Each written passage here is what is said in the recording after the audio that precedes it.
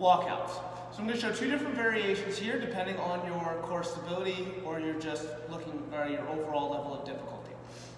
So the first variation is going to be from the knees, and then we can progress that by coming up to a straight leg. So we're going to start with those walkouts. We're on the knees, toes are dug in, and we're starting at almost a little bit of an angle, like we're starting kind of from a knee push-up. We don't want to be starting like way back here. Hips are driven through, and we're going to walk our hands out pretty much as far as we can without the hips dropping through. But let's start with just 3 steps with each hand. So we're here, 1, 2, 3, and then bring it back, 1, 2, 3.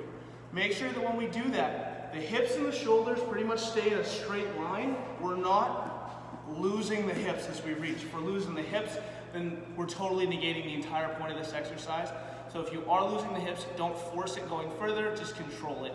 Go as far as you can control, even if that means that you're only going like 3 inches, that's fine. That's more important. Keeping the core locked in is more important than how far you can go.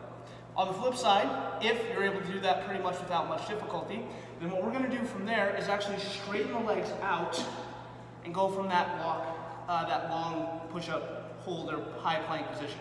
Walking out, 1, 2, 3, bring it back in, 2, 3. Again, making sure those hips don't fall through.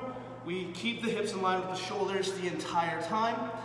If you're able to, walk your hands out a little bit further. The further you walk the hands, the harder that exercise is going to be. So that is walkouts.